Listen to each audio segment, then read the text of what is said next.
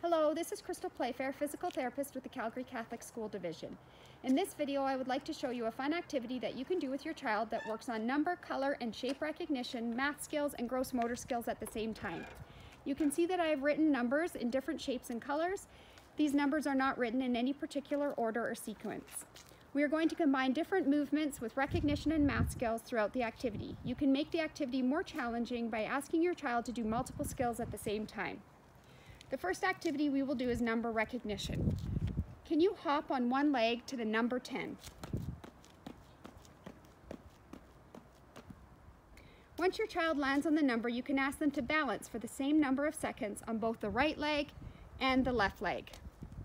Also make sure they hop on the other leg as well.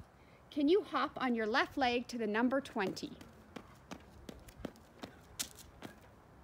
Great. The next activity you can do is have your child move to the number in a specific shape. Can you jump like a bunny to the number 6 in a triangle?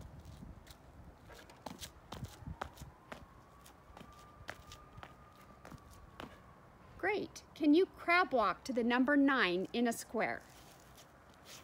Lift your bum up nice and high. Great.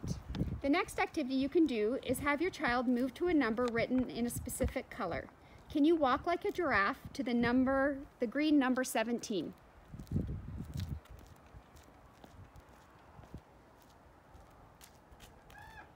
Can you march to the blue number 12?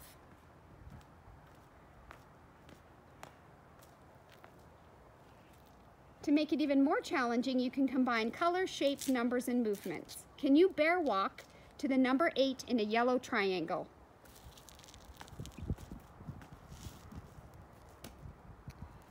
Can you walk like a penguin to the number 11 in a green square?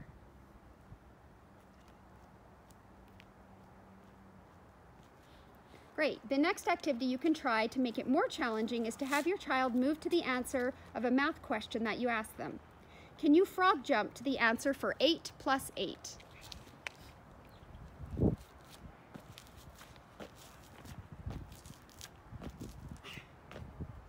Great. Can you gallop sideways to the answer for 6 minus 2?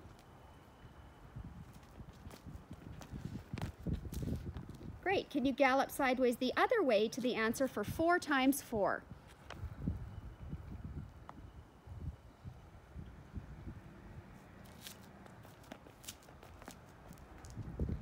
Can you skip to the answer for 20 divided by 2?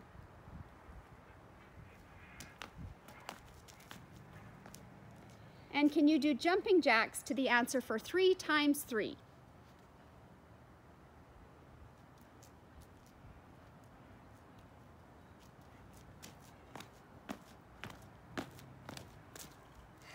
Good. You can make this activity even more challenging by adding more numbers, spreading the numbers out so that your child has to move a further distance, or by adding larger numbers and by asking more complicated math questions. I hope you enjoyed this video and you have fun trying it with your child at home. Thank you.